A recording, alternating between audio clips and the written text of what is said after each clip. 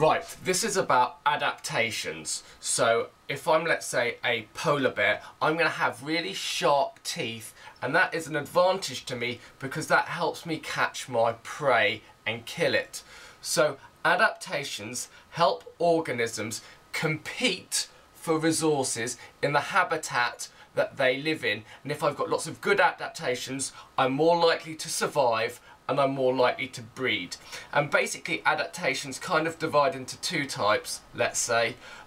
There are the physical adaptations, the anatomical adaptations, so what colour I am, or the shape of my teeth, or whether I've got a long neck. And then there are behavioural adaptations, which is how I behave, what I do I hibernate, what are my strategies, and so those are the two adaptations you need to know about.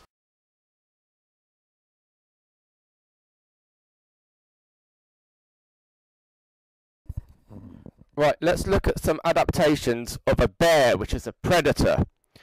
They have an anatomical adaptation. Both their eyes are on the same side of their head. We call that binocular vision.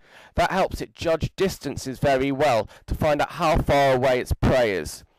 They also have behavioural adaptations. They breed at the time of year so that when their cubs are born, there's lots of salmon to eat.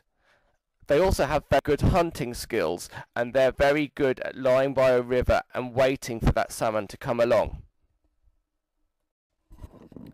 Salmon are the prey. They're eaten by grizzly bears. They have a couple of anatomical adaptations to help it escape being eaten. They have eyes on each side of its head. This gives it a large range of vision, so it looks out for predators on both sides of its head. It is also streamlined so that it can swim fast through water.